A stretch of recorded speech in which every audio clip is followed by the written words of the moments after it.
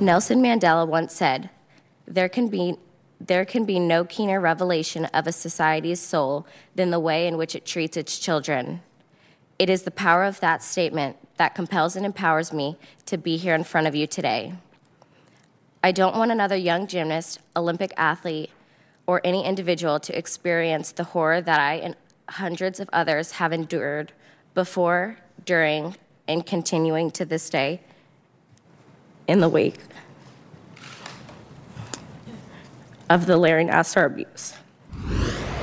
Of course, that was gold medal gymnast Simone Biles testifying about the abuse she suffered at the hands of former USA Gymnastics national team doctor Larry Nassar. And now the legal wrangling between USA Gymnastics and Nassar abuse survivors is over. USA Gymnastics and the U.S. Olympic and Paralympic Committee have reached a $380 million settlement with the victims. More than 90% of the victims, which number more than 500, voted in favor of the agreement.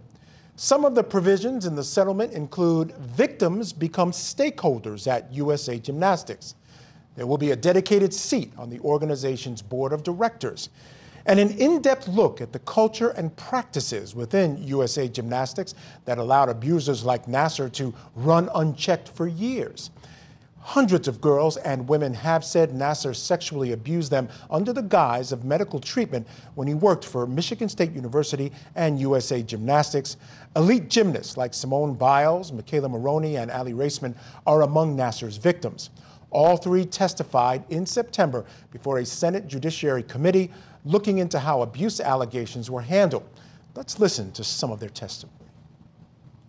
I remember sitting on my bedroom floor for nearly 3 hours as I told them what happened to me. I hadn't even told my own mother about these facts, but I thought, as uncomfortable and as hard as it was to tell my story, I was going to make a difference, and hopefully protecting others from the same abuse.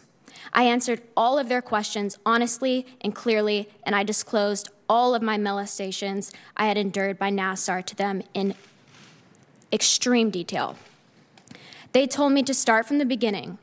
I told them about the sport of gymnastics, how you make the national team, and how I came to meet Larry Nassar when I was 13 at a Texas camp.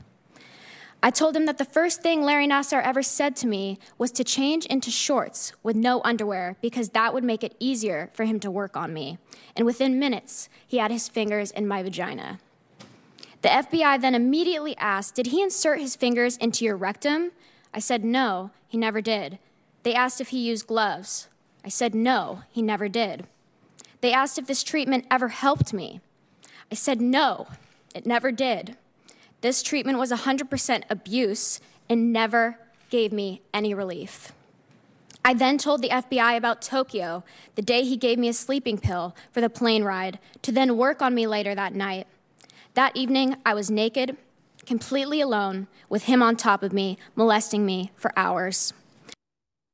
As you pursue the answers to those questions, I ask that your work be guided by the same question that Rachel Denhollander and many others have asked: how much is a little girl worth? I sit before you today to raise my voice so that no little girl must endure what I, the athletes at this table, and the countless others who needlessly suffered under Nassar's guise of medical treatment, which we continue to endure today. We suffered and continue to suffer because no one at FBI, U.S.A.G., or the USOPC did what was necessary to protect us. We have been failed, and we deserve answers. Nassar is where he belongs, but those who enabled him deserve to be held accountable. If they are not, I am convinced that this will continue to happen to others across Olympic sports. In reviewing the OIG's report, it truly feels like the FBI turned a blind eye to us and went out of its way to help protect USAG and USOPC. A message needs to be sent. If you allow a predator to harm children, the consequences will be swift and severe. Enough is enough. All right, joining me tonight are special guests, trial attorney Jamie White and Nassar abuse survivor Grace French. I want to thank you both for joining me this evening, and those of you who are familiar with the show will recognize Jamie White. He is a regular on the program. He was instrumental in bringing about this settlement. And Grace, I want to begin with you. First of all, congrats on the settlement, and kudos to you and all the women involved for their courage. I would like to begin by having you tell our viewers how you got involved in this case. Yeah, I was a dancer growing up, and at around 12 years old, I had a wrist injury on the playground, and my parents, being the wonderful parents that they were, asked around for the best sports medicine doctor in our little town of Okemos, Michigan, and everybody said Larry Nassar. So I went to see Larry from the ages of 12 to 19 and saw him regularly for sports-related injuries because of dance and recreational gymnastics as well. And I was abused at every appointment. I didn't know that it was abuse. I thought that what he was doing to me was trying to help me, and I thought that his methods were unusual, but never questioned it. All right, Grace. So now I think we'll term it a victory, clearly a victory. A sober victory is probably the best way to put it. How do you feel about the settlement? How does that make you feel? I think it's great because it means that survivors' voices are being heard. I am so thankful for all of those who were really close to the case, and especially Jamie and his team for making sure that there were non-monetary components of this settlement. I think those are the things that will make sure that nothing like this happens ever again to anybody else. And that's what the survivors want. We want to make sure that our voices are heard beyond just today and are echoing through the future of gymnastics, of sport across the nation, because we don't want the pain that we felt to be felt by any other child, athlete, survivor in this nation or the world. All right. Now, Jamie, I want to bring you into the conversation. Congratulations, first of all. I'm sure it was a very hard-fought victory. And you heard what Grace had to say, what their concerns were. So we see the big money, right? Money's always there, and you get the big money. But at the end of the day, what was your focus in negotiations and trying to come to an agreement? What were some of the things that you were really focused on getting to make sure that these things don't happen again? So that's a great question, and it really goes to the heart of the issue. And I guess I want to add, Michigan State's kicked in $500 million. So, I mean, this is a $900 million-ish settlement, which is historical on so many levels. And to your question, Michael, our focus was how do we put pain in the future for institutions that choose to overlook these sort of indiscretions. These young women are extraordinary in so many ways, and Grace is being extremely humble. She has started an organization called the Army of Survivors that, she has put her own time and resources into that continues to help other people outside of herself, and it's consistent with what these young women did. Part of the reason for the delay in the settlement, if you want to call it the delay, was once we got, there's a mediation secrecy, of course, but once we got to a point where we thought we had a remedy, these young women wanted non-monetary things that did not have anything to do with them. They wanted they wanted seats on the board. They wanted millions of dollars attributed to future problems being dealt with.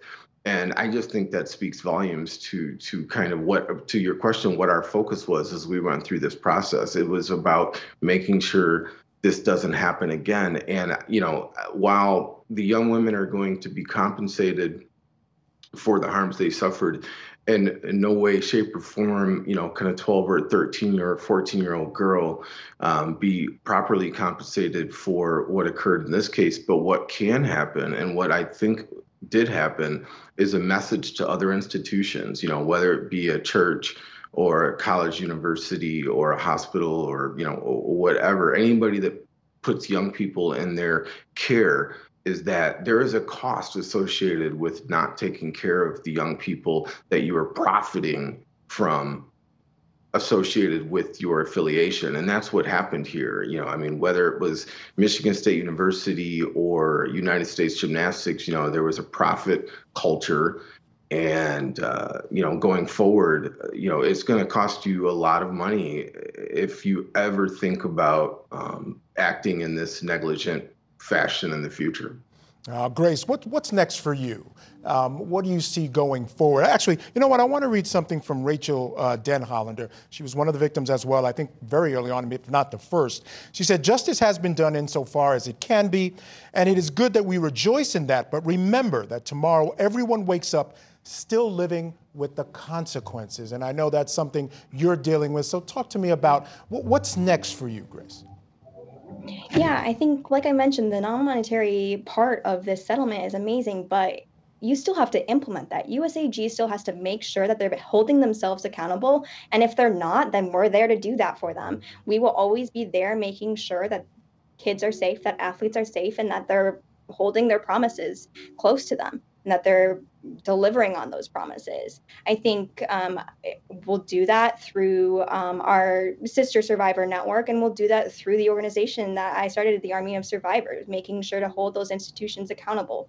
I think also, this is a huge step for survivors in healing as well, because they now have the ability to pay for things like therapy and resources for healing. And I think that's something that's often overlooked when we see these big dollar signs. Well, there's also a cost to that trauma that we're experiencing over and over again. And there's a cost long term. That trauma will never leave me, and that the repercussions of what he did to me will last my entire lifetime. So that cost is large, and this settlement helps so that I can find healing and that we can all find healing.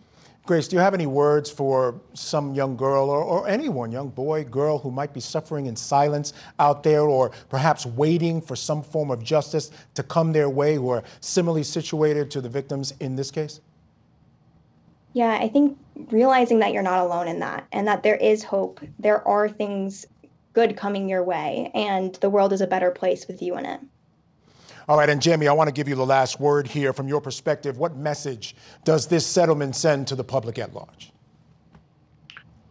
We're not going to tolerate institutions profiting, at the expense of young women and or young men, whether it's a church or whether it's our university. We're going to find you and we're going to hold you accountable. Yesterday was a step in that direction, and we're not going anywhere. So if you're in that position right now as a institutional leader and you know that you have this problem or you've had it historically, clean out your closet, because we're going to find you. All right. Well, Jamie White, thank you so much again for coming on the show and all the hard work you did in this case. Grace French, thank you so much for coming on the show, for all your courage. And again, congratulations to both of you on what is just a tremendous victory, not only for you guys, but for everyone that has been touched by this terrible, terrible event.